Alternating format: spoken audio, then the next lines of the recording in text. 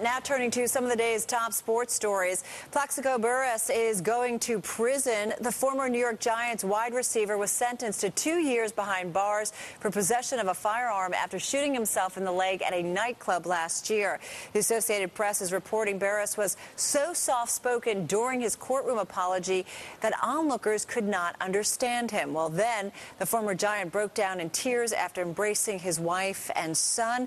With good behavior, he could be released from prison in 20 months, but the bigger number in Burress's mind may be $28 million. That's approximately how much money he lost when the Giants released him from his contract back in April.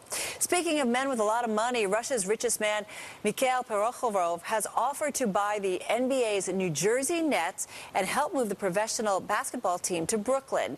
Prokhorov wrote in his blog today that he sent a letter over the weekend to property developer Bruce Ratner and other shareholders of the team. He called the offering a symbolic amount for the Nets in exchange for financing the construction of a new arena.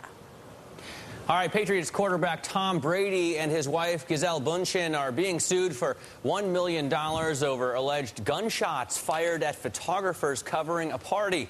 The lawsuits filed by the AFP stems from an incident in early April at an after-wedding celebration at Bundchen's home in Costa Rica. The complaint says bodyguards representing the couple sought to seize cameras from photographers as the photographers tried to flee by car. One of the bodyguards opened fire with pistols and shot at them. All right, so Matt, check this one out. It was a pretty hairy situation in Germany this weekend.